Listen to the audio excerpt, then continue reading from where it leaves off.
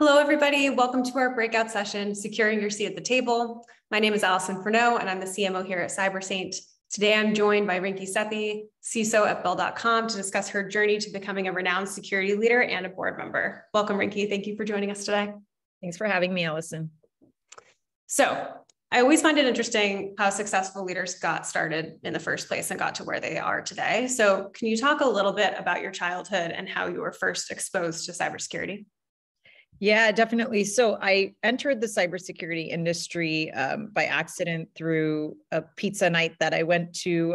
It was a company was recruiting in college. My friend was actually being recruited for it. And she was like, hey, just come with me, free pizza. And I ended up talking to one of the hiring managers who was hiring for an information protection analyst. And so he asked me what my favorite course was. And I said cryptography. And he was like, I'm hiring for a role that's right up your alley. I would love to interview you for it.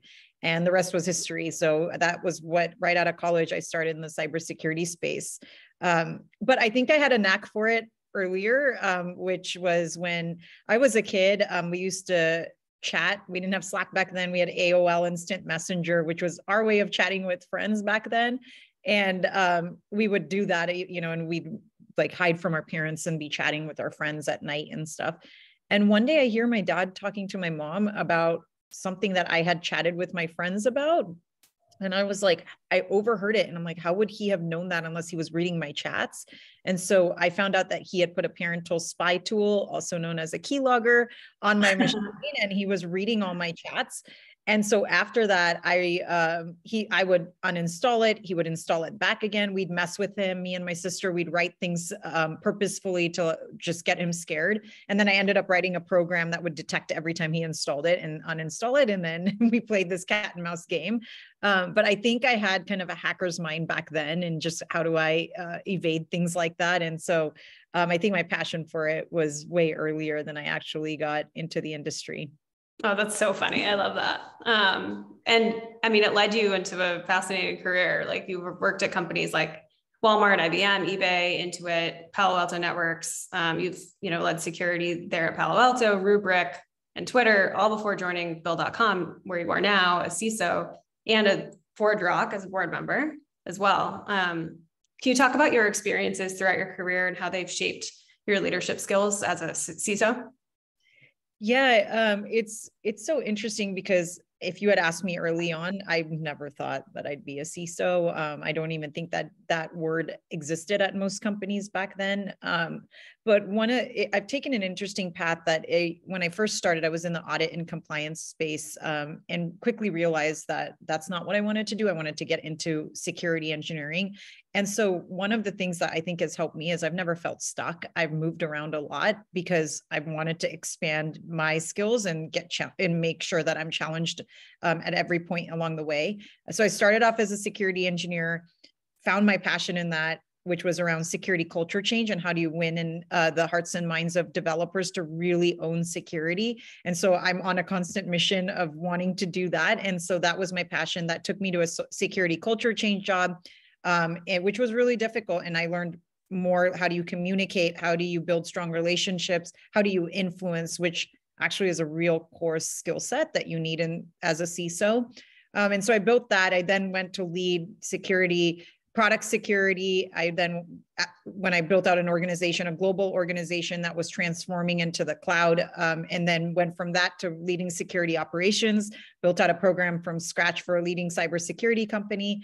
And that's kind of what took me into the CISO path. And I think every skill I've learned along the way has helped me. And the fact that I've led all these different areas of security has kind of made me a better rounded CISO. And how do you think it prepared you for your board seat that you have now at Boardroom?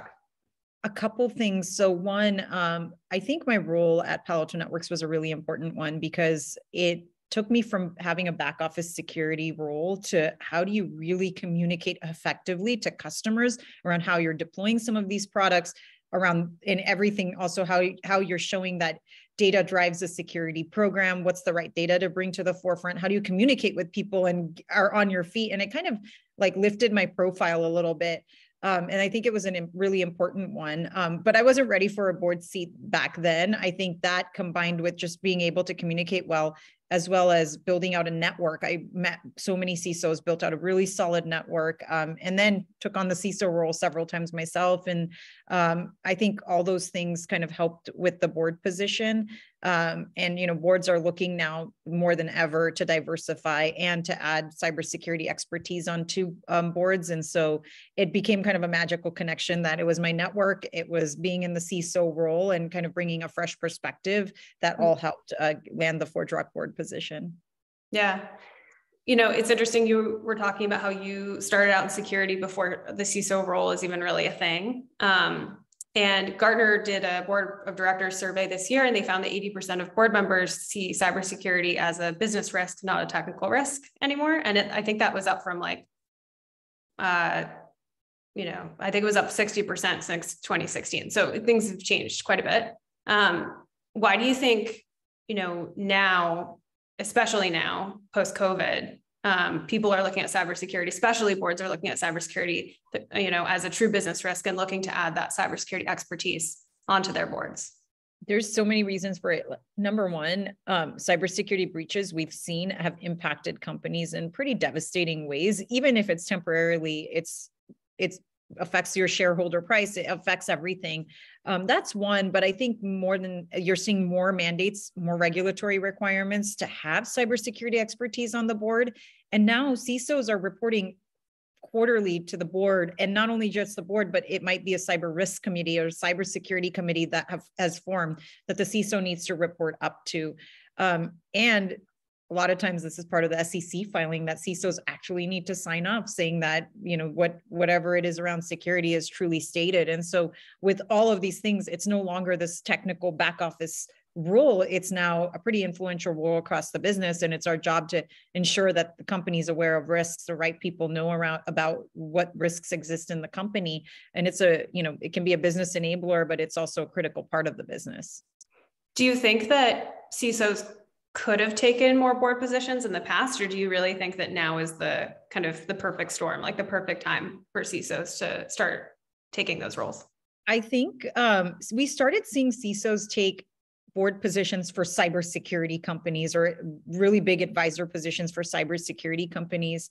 And I think it should have been thought about early on, but I think, and it's always like, you see these things lagging behind what's happening in industry. But now I think every CISO should have a board position, should be on some board, especially when these mandates are actually in place and required. And so I think we're going to see lots of CISOs taking on board positions. I think before, had they been on the board, if cybersecurity wasn't elevated at all companies to the board level, so a CISO being there would have added great light into, or shed good light into kind of things the company needs to think about from a risk perspective. But now I think more than ever, now CISOs are reporting and boards are realizing we don't have the expertise we need to even understand maybe what a CISO is presenting. And so you need that counterpart on the board. Do you think that the CISO should be kind of that educator to the rest of the board, like educating the rest of the board on cybersecurity, or should they kind of remain as the kind of single expert on the board? Because I feel like I've heard differing opinions on this a little bit. I think the main benefit you bring as a CISO on the board is you're able to ask questions, right? Like a lot of times we report things to the board, whatever set of data that we feel is relevant and important to make sure the board has knowledge about. But I think the CISO can act like a really great counterpart. And as they ask questions and dive in deeper, the CISO that's on the board, the rest of the board is going to learn from that. And if they're sitting on other boards, it's going to make them more valuable. So I think that by just being there, by being engaged, by asking the questions of the CISO and of other things, whether it's product roadmap and have they thought of certain things, the board is going to get educated as an indirect kind of benefit. Yeah, as a byproduct of just having a CISO on the board in the first place. That's right. Yeah, that makes a lot of sense. And we'll talk in a little bit about kind of what a board meeting looks like through your eyes and like how a CISO can add value. But first, I want to hear a little bit about how you approach the process of finding a board seat in the first place. You mentioned your network and like building community and connections. But what steps did you take to optimize the outcome, when you were approaching that process?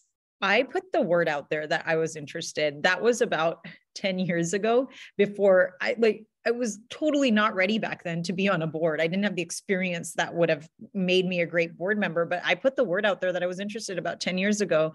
And I got feedback that there's some stuff I need to work on. I joined some women's groups that would help with board presence and leadership and help maybe even match for board positions.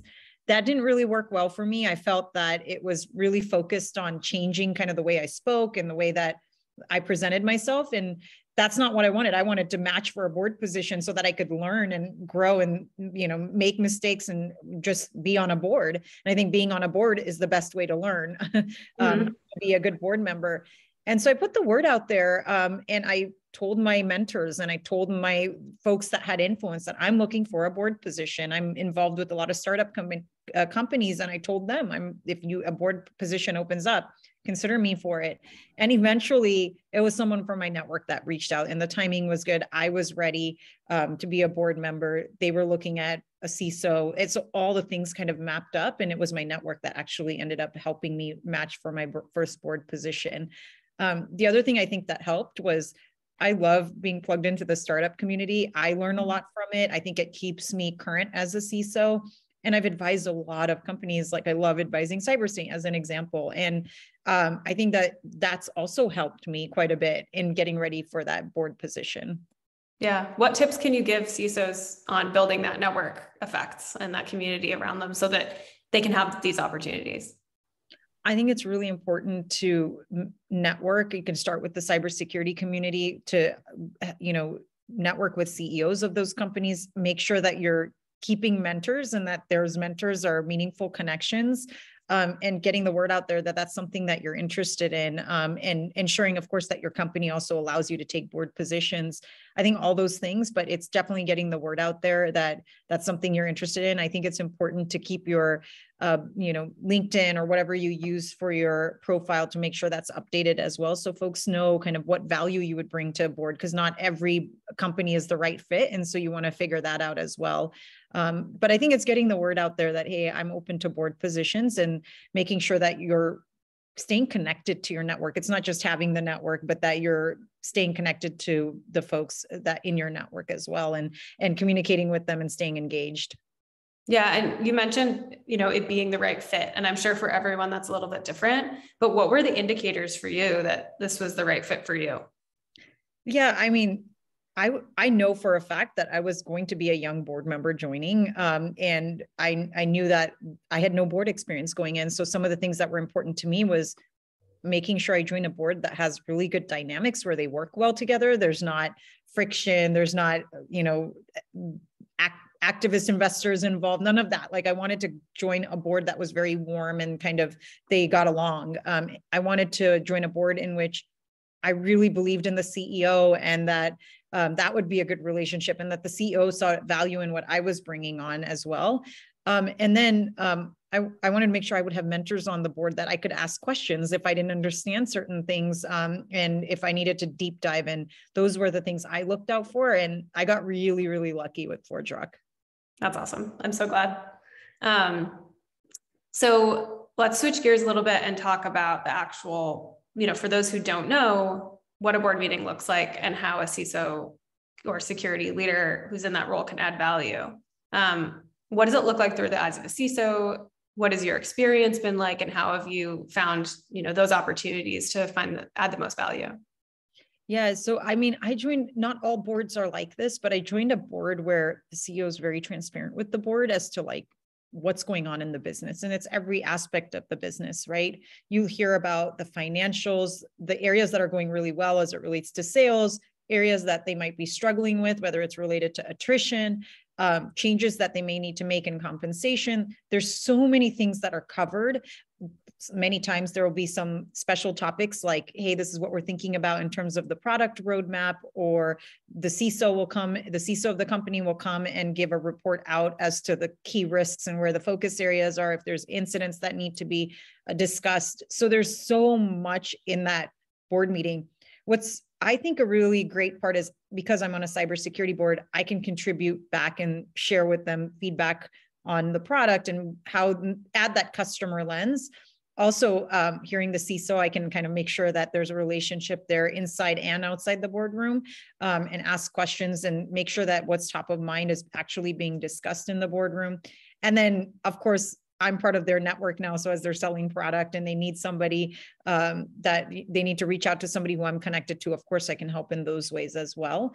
But I will also flip it. It's actually made me a better CISO to be in the boardroom as well, right? Because I'm hearing about parts of the business that I may not even hear about in the company that I'm at, just because of the nature of the role. And so it gives me such a better business lens as I'm going and talking to leaders in my existing role. So I think it's both ways. It's a really, really good thing. That's great. I guess we're at our last question, which is crazy, but what is your call to action for CISOs looking to make their next move into the boardroom?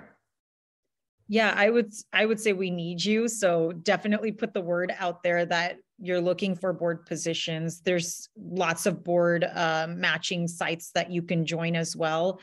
Start with advisor type positions so you can start getting the feel of what it might be like to be a board member.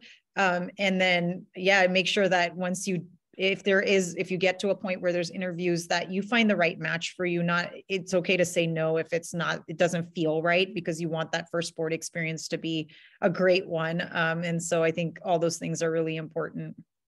Great. Well, this has been an awesome discussion. Thank you, Brinky, as always, for spending the time with us. We love working with you and love having you be a part of the Cyber Saint story. So we appreciate it. And thank you to our audience for tuning in. Please check out the other sessions that are part of Stronger 2022. We have a lot of fantastic content available for you, and we will see you all soon. Thank you. Thanks.